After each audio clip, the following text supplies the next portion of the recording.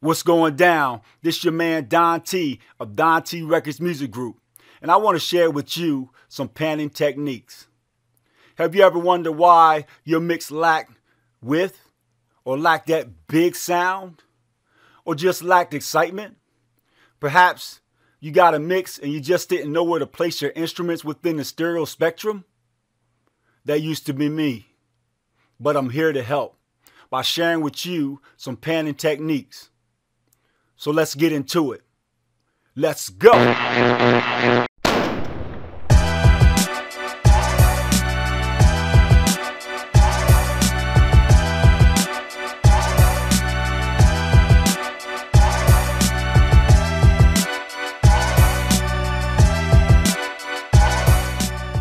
Welcome back.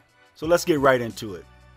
So we use panning when mixing to create width, to create space, to create a more immersive experience by generating a three-dimensional image that seems to surround the listener. Now, that's pretty much the textbook answer, but this just means, simply put, that we're creating movement, we're creating excitement, keeping the listener intrigued and interested in what we're doing, interested in our music. Also, it's important to understand that part of mixing is creating a focal point within your mix. Now, what do I mean, a focal point? That's something that the listener can latch on to. You know, that might be an instrument or bass or of course the lead vocal. It could be the kick drum, the snare, and all sorts of things that we want the listener to latch on to. And we have to make these things dominant within our mix. And the simplest way to do that is to pan these instruments up the middle. That's right, center. Because this is naturally where the listener's ear is drawn, is right up the center. All right, so the center is also beneficial to low frequency information. One thing, that rule of thumb for me, is to place instruments at 120 hertz and below in the center of the stereo spectrum. Generally, I would convert, if it's a stereo wave or stereo file type, generally I would convert that to mono or send it to a mono track, because naturally, low frequency instruments or instruments in the low frequency range generally are mono. All right. So another thing I would tell you is that if you got a piano, a guitar, or whatever it is that's supporting the vocal, okay, you want to pan that instrument to the center. No, not to the center. My mistake. You want to pan it close to the center, not in the center. Now, it can be put in the center, but that's up to you. If it sounds good in the center, then place it in the center. But what I meant to say was, place it closer to the center, not so far away so that it's way out here and it's supposed to support the vocal that's sitting in the middle. All right. Another tip before we jump into the DAW is that if you got two instruments that share the same frequency range, you want to pan those instruments opposite of one another. For example, I got a guitar and I got a keyboard. So I may pan them, one 40 to the left and the other 40 to the right. You do not want to pan them together, because this could lead to masking. It could lead to unbalanced mix. So basically, I'm hearing everything on the right or on the left that are key instruments within the mix, and so it's kind of unbalanced, and I'm like, my head's like this because everything's on the left side, or my head's like this because everything's on the right side. So just pan those instruments opposite one another. And if you don't, it could lead to ear fatigue, because now everything's over here and my ear's just getting drowned out by all of that that's on the left side, all that energy on the left side. It also could lead to a lack of focus for the listener, because everything's like over here. And also masking, where the two instruments are actually canceling out each other, where it cannot be heard clearly. Also, another tip for you before we get into the DAW is to check your music in mono. Make sure that it translates the same as it did when it was in stereo. You should still be able to hear all your instruments clearly. Okay, and this is also a good way to pan is in mono, so you can see how things open up as it is played in mono, because in some clubs and some systems they will play your music in mono. And so if you don't check your music in mono and then it's played on a mono system, things may sound pretty bad. So you need to make sure that you're going back and forth from stereo to mono to ensure that your mix is translating back and forth from stereo to mono, and vice versa. Also, check your mix in headphones. Most of your listeners will listen to your mix in headphones and earbuds, and you want to make sure in your headphones that you got a good balance, because sometimes you can pan things too far and it just doesn't sound natural. It will sound unnatural, or sound lump-sided, balanced, unbalanced, or whatever the case may be. So that's my final tip. So let's jump into the DAW. All right, so what we have here is I've set up two different drum kits. Now they're not full drum kits, but the drum kits are set up as if you were the drummer sitting behind the drum kit. They're not set up from an audience perspective. They're set up from a drummer's perspective.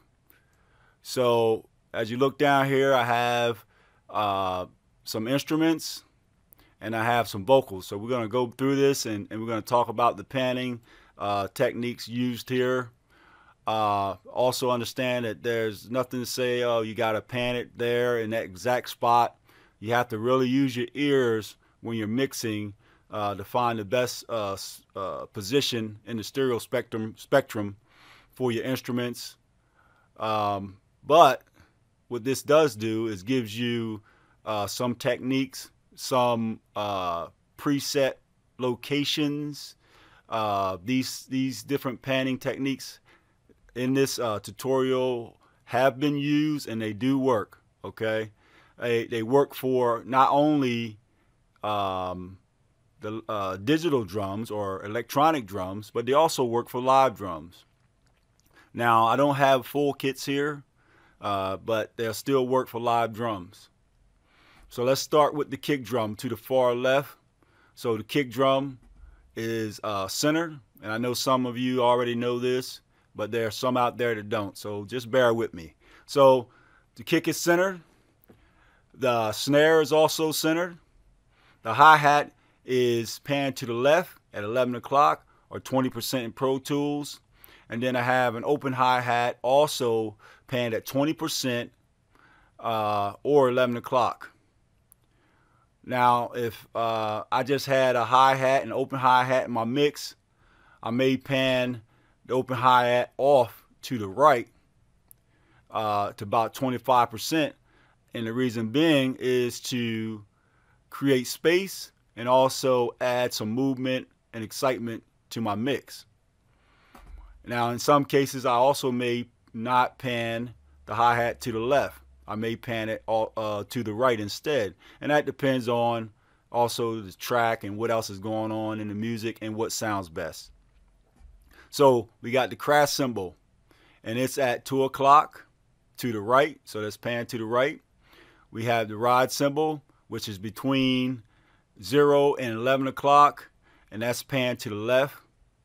And then we have high tom, which is pan to the left at 11 o'clock. Then we have the mid tom, which is pan to the right. at 1 o'clock. Then we have the low tom, also known as the floor tom.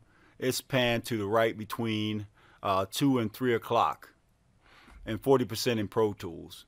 So if I say 2 or 3 o'clock, you have to just kind of picture a clock and kind of put your pan, they call them pan knobs, but they also known as pan pots or pot, to that prospective location.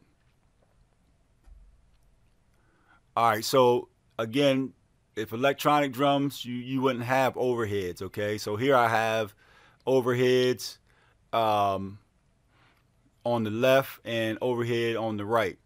So in this scenario, I have it panned out of the overhead on the left at 80%. And then I have the overhead on the right at 80%. Now some would just automatically pan this at 100%.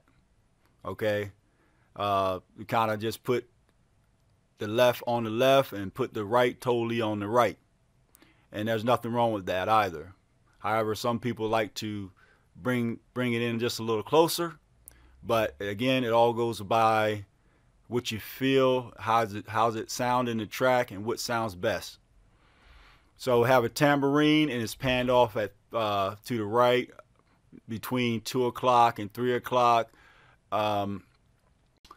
Basically, this can go anywhere in the stereo spectrum, but I like to keep it opposite of the hi-hat depending on what the tambourine is doing.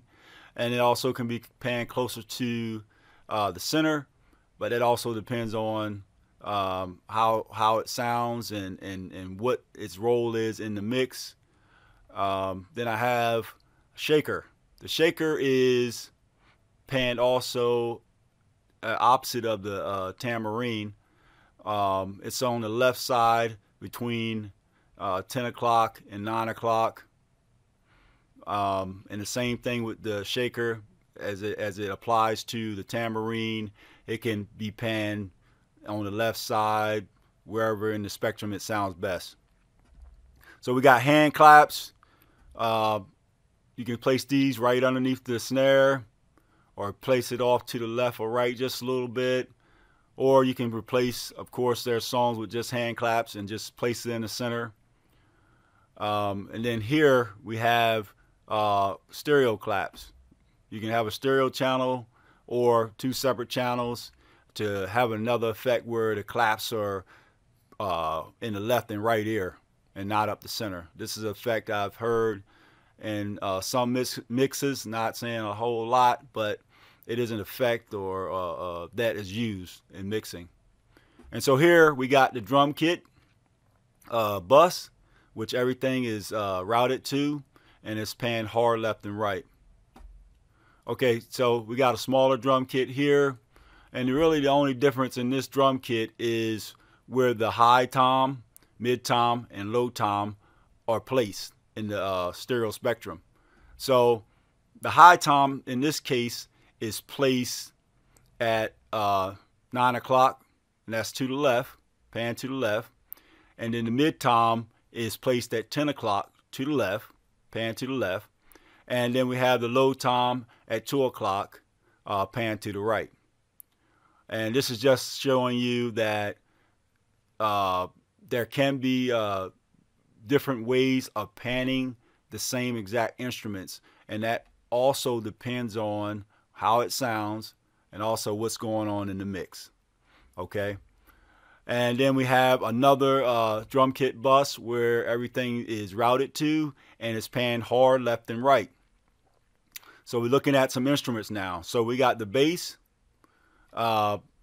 which is up the center, because it is a low frequency instrument, and as I said earlier, it's below 120 hertz, and so a lot of times this is a mono signal anyway, and besides, it's got a lot of energy with it, and everybody wants to feel the bass up the middle. So pan that up the middle. And then we have synth pads. Now synth pads, these are panned hard left and right, and basically bringing some fullness to the track. And yeah, just really just filling the track up and making it sound full and not empty. So that's a good place to pan it. So we got a rhythm guitar, which is pan 3 o'clock to the right. And then we have a guitar, which is panned at 10 o'clock to the left. And then we have the keyboard or pianos or whatever that is panned 2 o'clock to the right. Now, these are panned opposite of each other. They're taking up the same exact frequency range, and so we don't want to pan those on the same side. And besides that, as said earlier, your mix may sound one-sided where it's not balanced. So we got to try to keep these separated. Now, can they be panned out further? Yes, you can pan them at 60. You can pan them at 100. It all depends on what sounds best. And then also keep in mind what is supporting the vocal. Are they supporting the vocal? Then you might want to keep them closer to the center so they can support the vocal. But these are some options in this setup of where you can pan things. Okay, so this is a duplicate of what you see here, minus some changes of strings instead of pads. But for the most part, it's the same setup. Of course, my guitar's here. I can just slide that over, and then you can see that it's identical. So the bass is up the middle. Again, we got the strings panned hard left and right. And as you can see, everything is panned hard left and right. And that's okay. I mean, as you look at a stereo signal, you realize in a stereo signal, if you ever looked at one, is that the waves are different on the left and the right, and they're not the same. And that's what makes it a stereo file. And so the left and right the left versus the right may be louder, okay, or lower, or something else, and because it's already been somewhat panned, okay. And so this is a method that they call LCR, left, center, right, okay. And I see some people use it sometimes. However, we can do something different here if we wanted to, and to make it identical to what's going on over here on this side. And so if you don't want your tracks, or if you have a stereo track that you want to then have it on one side, basically all you have to do is take your pods or knobs, pots, whatever you want to call these things, and pan them to the same location. So I pan that at, say, I don't know, at 30. Let's go 33 like I did a while ago. Say, so we can be identical. And then we have to take our keyboard also and pan it in the opposite direction.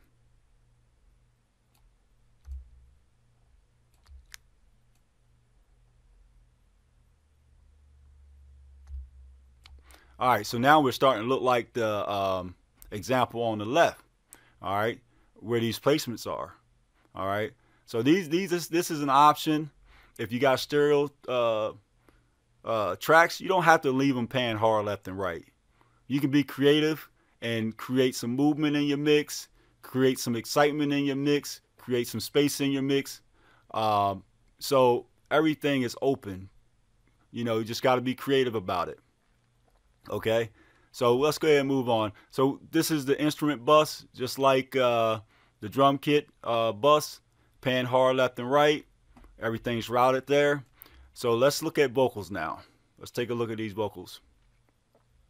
So basically this is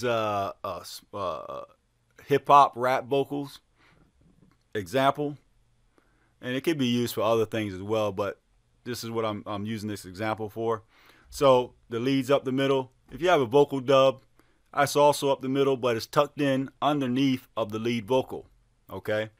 Another method, and this is more modern day, let me just say, where you tuck that under to give the lead vocal some thickness, make it fatter, make it warmer.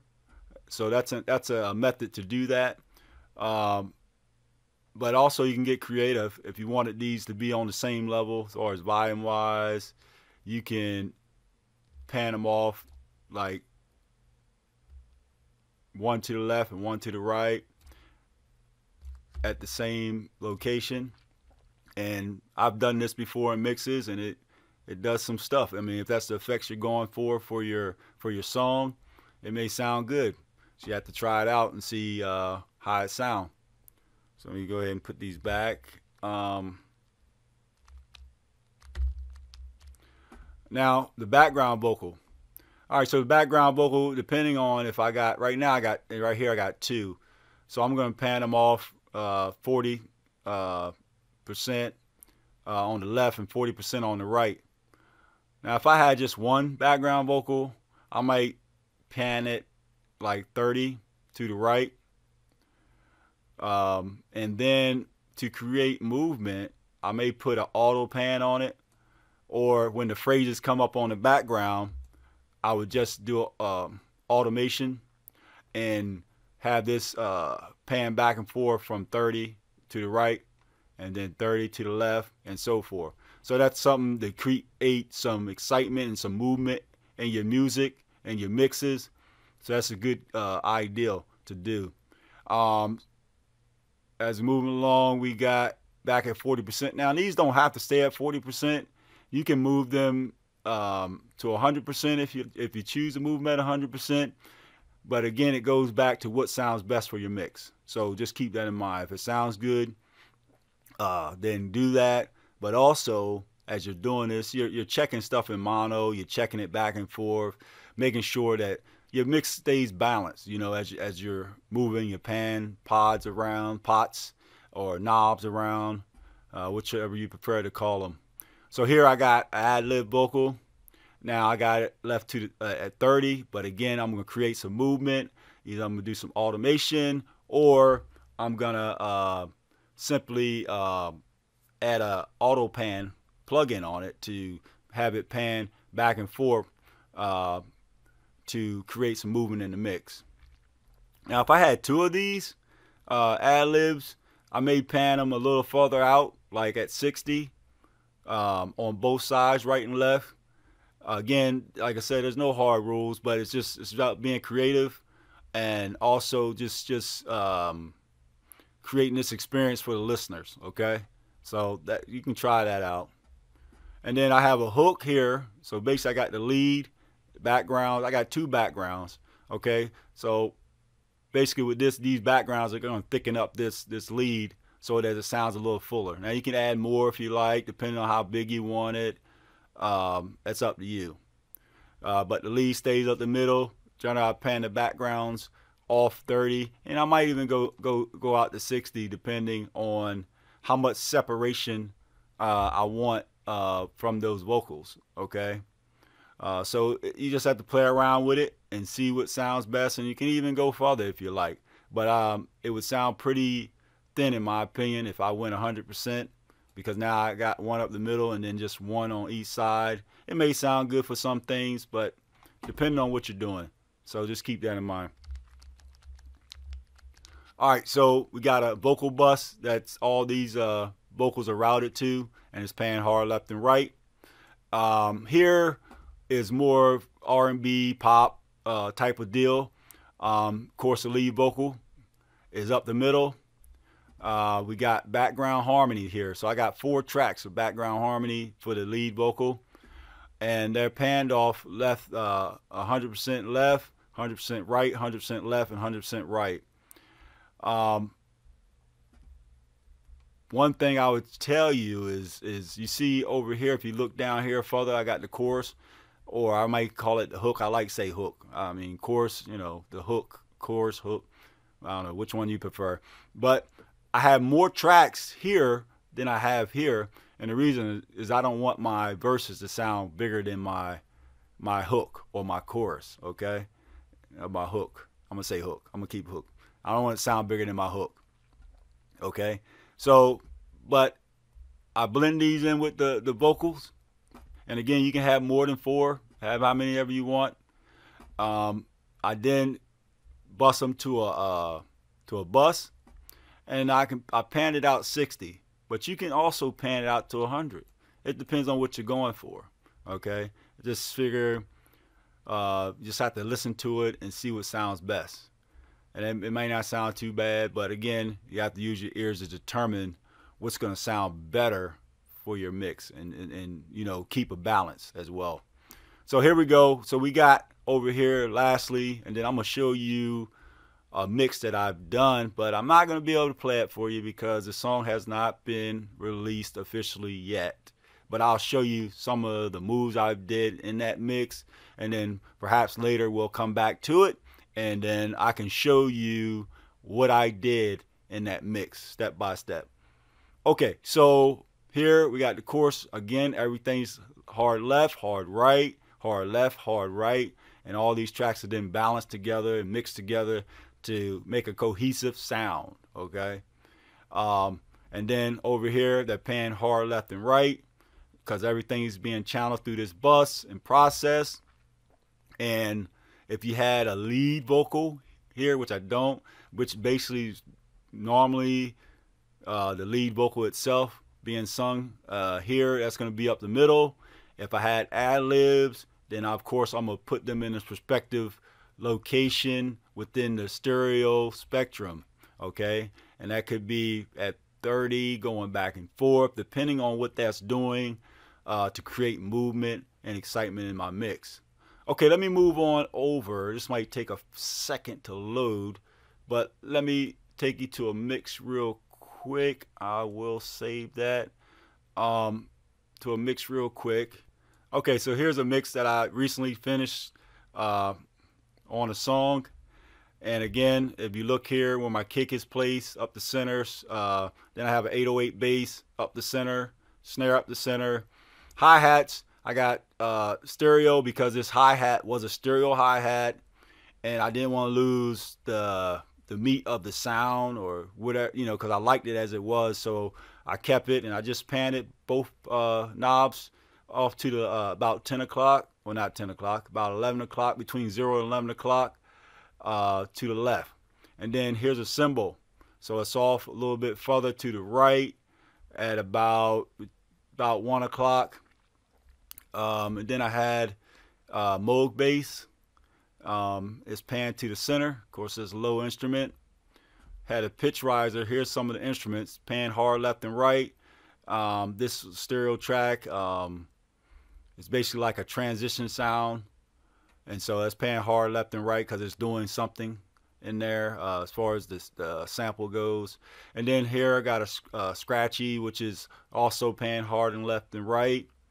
And then I have, I don't know what this is, but these two instruments I know are doing something similar, and they're taking up the same frequency range. And so if you look here, they're stereo files, but I didn't want them to be hard left and right, and I didn't want them to be on the same side.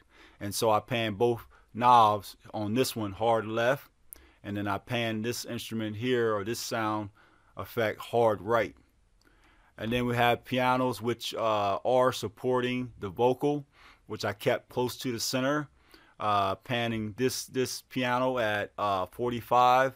And then I had another piano I panned at 30 because this piano basically is supporting this piano as well. But I did want them separate because they do take up the same frequency range. And so I panned it off to the right at 30%. And then all the rest of these sounds are hard left and right because, you know, they were like atmosphere. It's like an effect to give it some fullness, give it some warmth, and then some effects, and then some synth sounds, which I could have panned and lead up the center, but I didn't want to clog the center with these sounds. And plus, they sounded better being a little bit farther spread out, so I can hear it on the left side and right side, and hear exactly what's going on with it, and the different effects that were associated with these stereo files. This sound here got taken out because it just took away from the mix, so I decided to just get rid of it totally. Right here we got the lead, the hook leads up the middle. We got an ad-lib, which is just slightly off to the right, just slightly, just to make room because it's being it's going on at the same time the hook lead is, and so it's doing something, and I didn't want it to be off too far because I want it to be right tucked under doing whatever it's doing. And then we had backgrounds, of course. Actually, they're not exactly backgrounds. I guess we would consider them to be ad-libs because they're not saying the exact same thing at the same time as this lead is. So I just wanted them a little bit off to the center. And then we got the lead, which is up the middle, and again, it's kind of these are ad-libs and backgrounds, and I think I have some automation on these, so they're doing something. They're doing movement within the song, within the mix. So all these are exactly the same, doing something similar. So you know, that's what's going on here in this track. Hopefully in the future I'll be able to break this track down for you and talk about it a little bit, and you'll be able to hear what great quality and what a great song this is. All right, so there you have it.